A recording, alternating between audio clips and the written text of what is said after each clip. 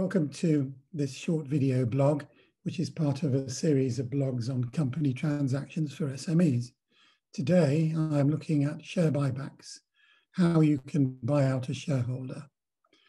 When a director and shareholder wants to leave, it's preferable for the shares to be sold to the company or to the remaining shareholders who will continue to run the business. The shareholders will usually ask their accountants to advise on the value of the shares. Once a price has been agreed, the question is whether the company will buy back the shares or the remaining shareholders will buy them. Selling shares to the remaining shareholders is usually simpler than a company share buyback, but there may be tax benefits in structuring the deal as a company buyback.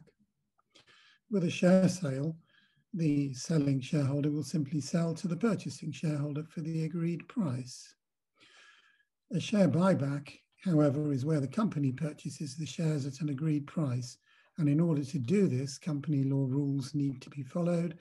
Otherwise, the directors could be in breach of their statutory duties, and HMRC may deny favourable tax concessions for the shareholder.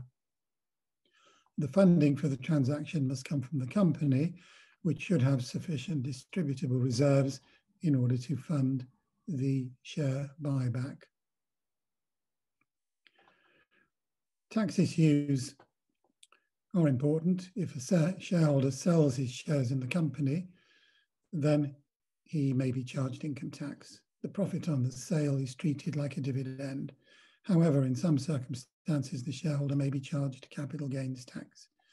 The requirements for HMRC to treat the share buyback as capital need to be satisfied, and you can obtain clearance, in other words, prior advance clearance, prior approval to the buyback from HMRC.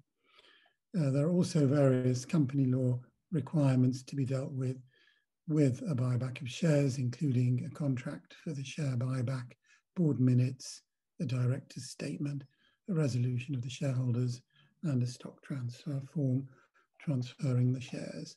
So if you need help with share buybacks, do not hesitate to get in touch with me or any member of our commercial team.